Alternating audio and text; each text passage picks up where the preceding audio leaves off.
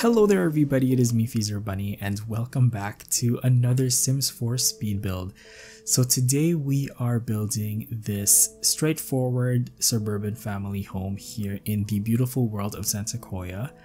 And yeah, this is the vanilla suburban. I've always wanted to build a house like this because I wanted to see what I could come up with only using like minimal cheats and also minimal packs.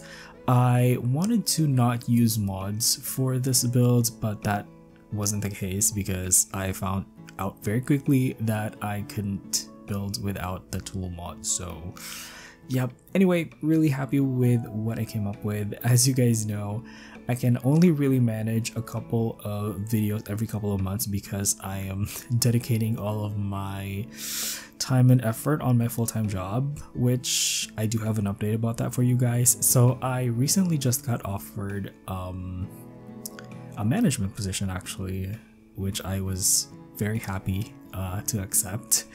And yeah, I finally started my new position last month, and yeah, I'm still adjusting a little bit because initially when I started working full-time, I was kind of like more in the production part, and now I'm more of a junior manager, so it feels weird. Definitely a little bit of an adjustment, but I'm somewhat proud of myself for achieving what I've done so far, because to be quite honest with you guys, I did go through quite an emotional roller coaster this past couple of years, especially last year because in case you guys didn't know, I turned 30 last year, and before that I pretty much was very unsure about what I wanted to do in my life. But I decided to just, I guess, apply for an office job, because I was starting to be complacent with working freelance. And even though actually freelancing, I made more money freelancing, to be quite honest, but I felt like I was getting nowhere and I needed to, change things in my life, which is why I applied for that job last year. And yeah, I didn't really open up that much about this for you guys because I didn't really post that much last year because, like I said, I was dedicating all of my time and energy on that new job. But I think it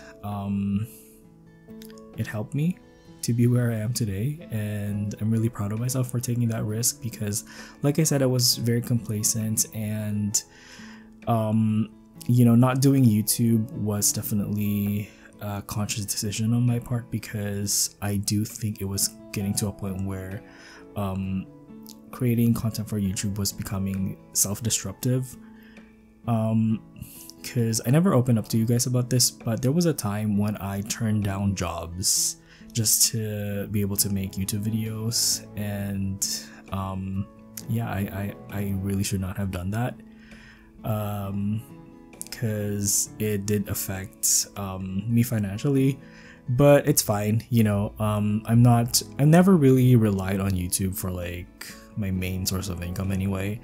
It was mostly like freelance work that I had to say no to because I was making YouTube videos, but that isn't the case now anymore. Thankfully, I have a full-time job, and I'm at a point where I can say that YouTube is a lot more of a hobby than what it was before, and because of that, I don't really care about how the algorithm affects my videos, or what I say in my videos, or how many people watch my videos, because like I said, I don't really rely on it from the financial standpoint. Which is why this video is actually a bit longer, because if I was making this how I usually would have made it, this would probably be more of a 15-minute long video than something more closer to a 20 to 30-minute long video. But compressing the video to that amount of time actually takes a lot of time.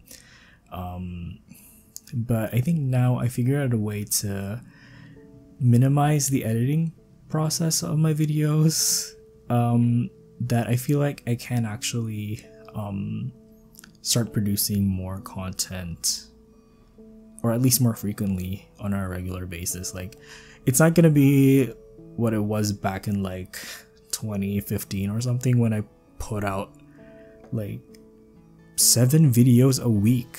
I don't know if anybody's still here from that time period of my channel, but back then my channel schedule was like, I used to post a lot of Let's Plays as well. So I think it would be like 1 or 2 videos of a Let's Play per day. Then I would do like 1 or 2 videos of a live action, like let's build type of build video, because I didn't do that many speed builds back then. So I was like, you know what, I want to build, and I'm just gonna film this in real time and post it on YouTube.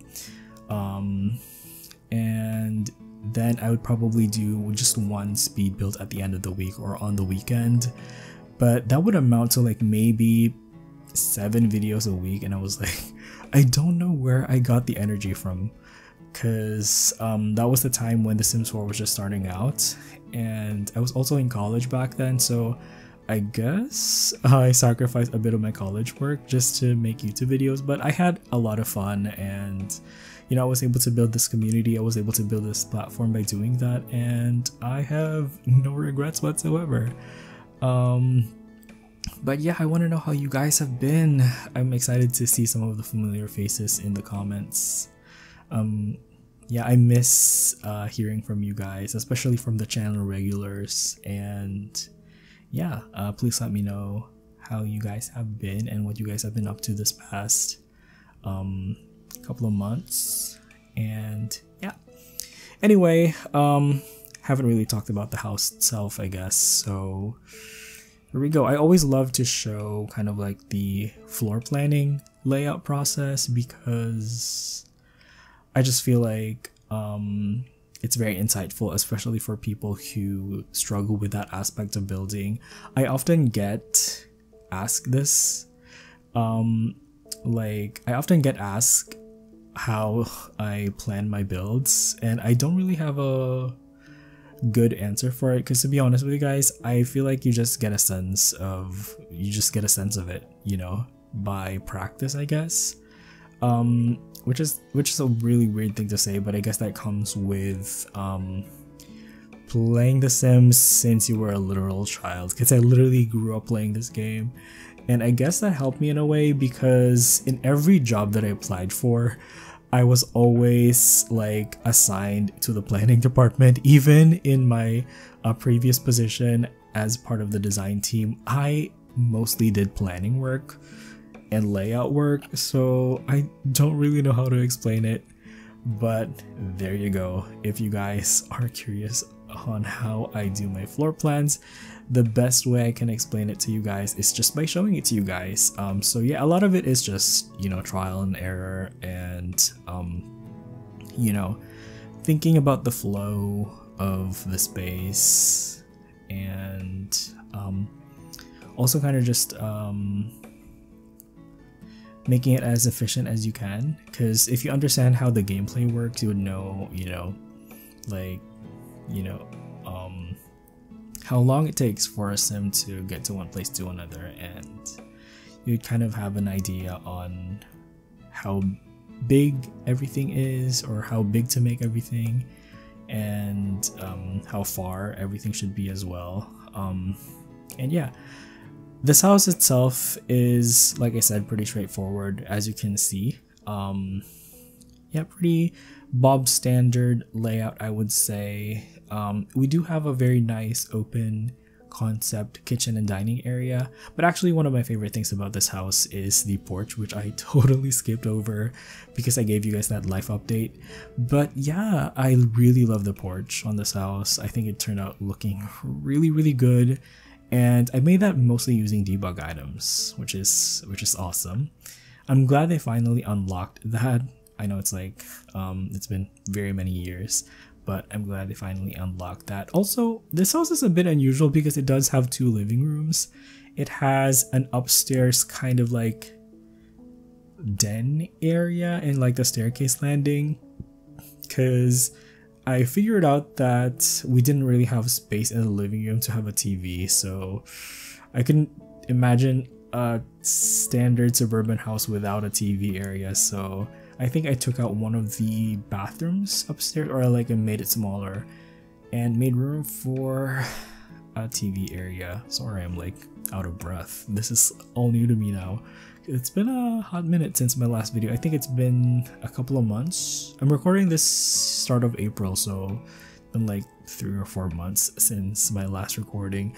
I believe my last video was an apartment build showcasing all of the new stuff from, what was it again? For Rent, which I actually really love the apartment system in The Sims 4 now that we have For Rent. Like, I would happily say that it's probably the best in the franchise, to be completely honest with you guys. And I don't know why, but I cannot stop using that unlockable sofa from base game. Like, it's hands down the best comfy looking sofa, because it's like not really like super crazily designed, if you guys get what I mean. It's just, you know, kind of like a neutral sofa that works for any style. It can work for a modern home or a traditional home.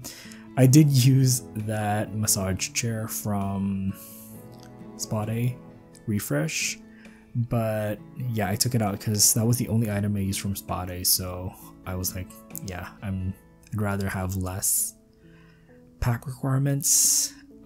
This build does use the new Crystal Creations stuff pack, which surprised me that it's a stuff pack because I thought it was a kit, but I'm pleasantly surprised actually by the items that came with that pack. I think they look really good, especially the traditional items. I haven't dabbled into the whole Crystal Creations aspect though, but I'm really loving the items that came with the pack so far. And yeah, this is the dining area. I wouldn't normally go for those chairs, but in a weird way, I feel like they actually work. In kind of like that weird suburban, modern, traditional way. Really like how they look. And there is a kitchen that's already built right now. Don't worry, we're gonna change that because I wasn't satisfied with how it looked. I think it was looking a bit hospital-y to me. Oh, and I also used those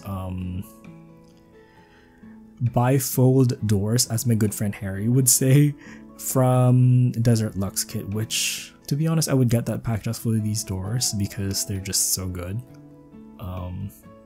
But yeah, weirdly enough, I also really like these base game traditional looking counters because they just give off, like, you know, old school suburban vibes. Very comfort level kind of vibes. You would see a lot of these in, like, I don't know, sitcoms from like maybe the early 2000s, 1990s.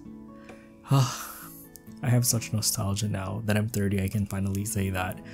But yeah, one thing that I totally forgot to mention was the fact that my channel also turned 10 years old last year. I'm surprised I didn't make as much of a big deal of it as I should have, because being 10 years on YouTube is such a big deal, but I just really did not have the time last year. Because yeah, for the first 6 months of my full-time job, I was mainly focused on having a good evaluation, which I actually got. I got a recommendation from my boss, and fast forward a couple months later, I got offered a management position. Well, it's not a management position, it's a junior management position for a potential kind of like project management in the future, which is not really anything that I expected because I thought I was gonna be more on the design team. But okay, it's out of my comfort zone, but it's a positive change in my life, and I'm glad to see that I'm finally getting somewhere because I did devote a lot of my time and energy on this full-time job. So yeah, anyway, you guys just saw me furnish the garage. Nothing too crazy. I thought about putting some wine racks over there, but I don't know, I just didn't feel like they fit. So I just threw in some maintenance equipment actually for rent. I don't know actually how the gameplay for those works, but hopefully they make living in this house a bit better, I guess, or something.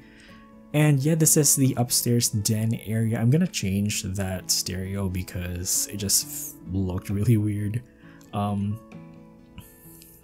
Yeah, and I also used a lot of items from werewolves in this bag. It's weird because I'm starting to feel like werewolves is one of my favorite like game packs just because of the amount of items in that pack that I usually use.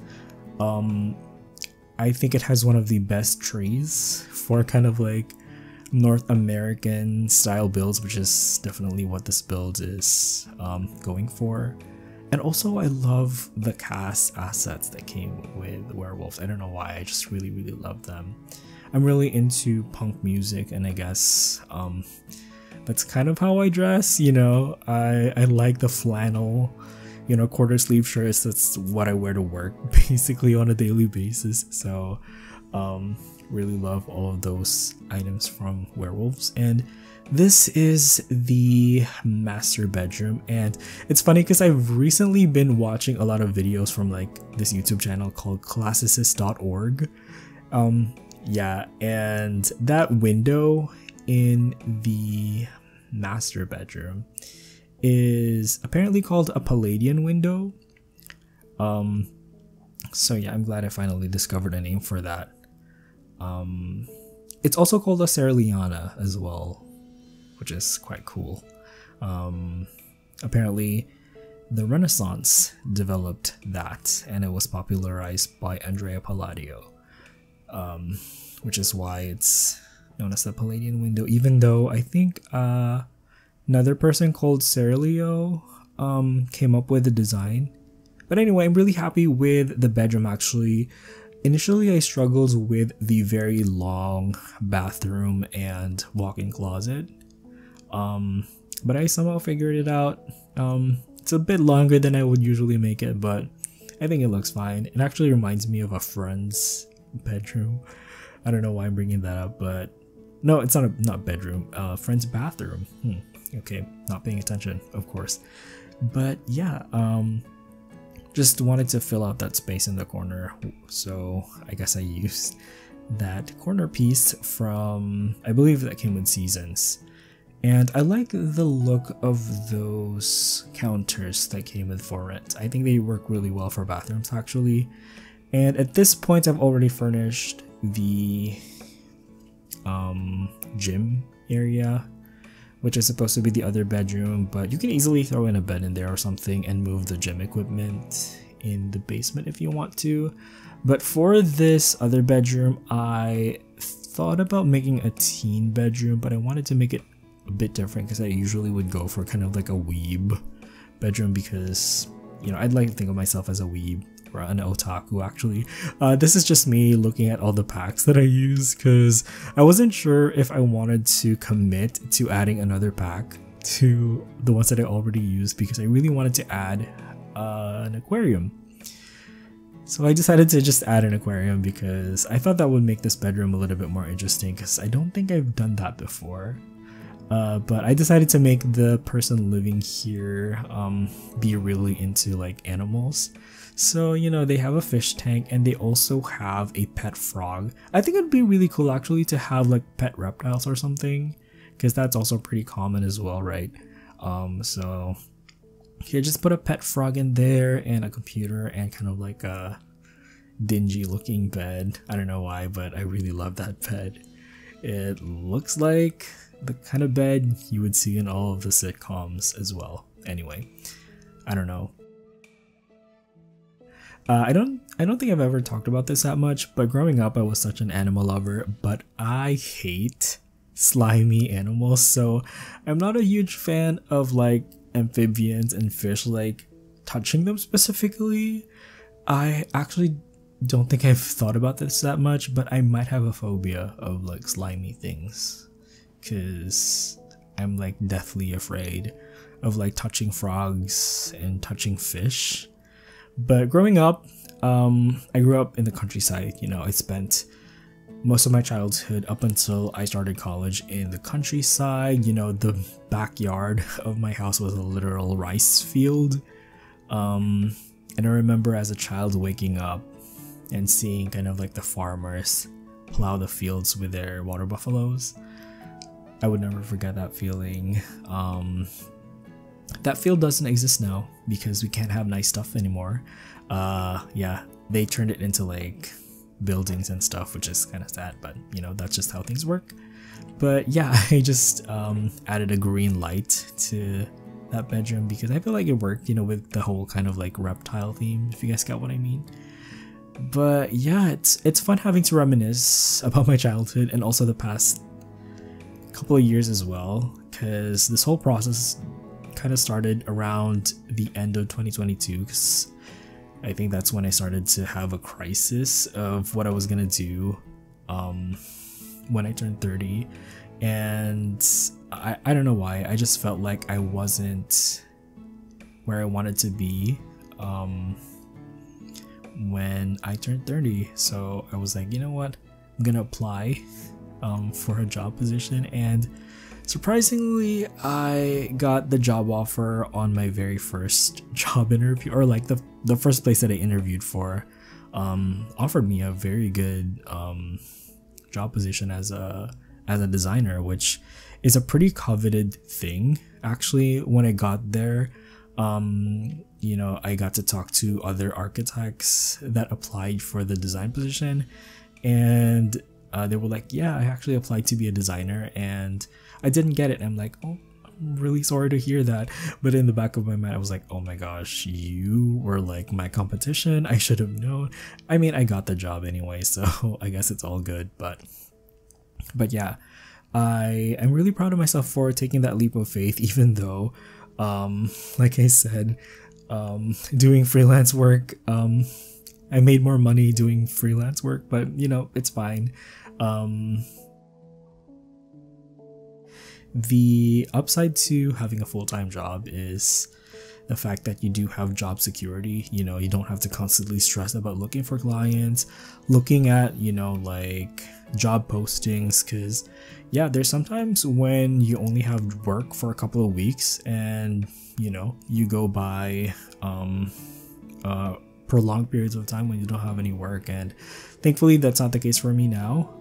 You know, nothing wrong if you know that's your workflow, that's totally fine. I have a lot of respect for freelancers, but I remember sleepless nights about a couple of years ago about, you know, the whole job uncertainty thing. I don't know why I'm bringing that up. Sorry if I'm stressing you guys out by telling you that, but yeah, it looks like that is going to be it for this video. Way to end on a positive note. But anyway, I hope you guys enjoyed this video and also enjoyed reminiscing with me. And yeah, I would like to say thank you to all of you guys, especially to you guys who made it this far into the video. And yeah, hopefully you guys watch out for my next one, because I've already started it and I'm really excited for you guys to see it as well. So yeah, like I said, that is going to be it for this video. Thank you guys so much for watching, and I will see you guys next time. Bye bye.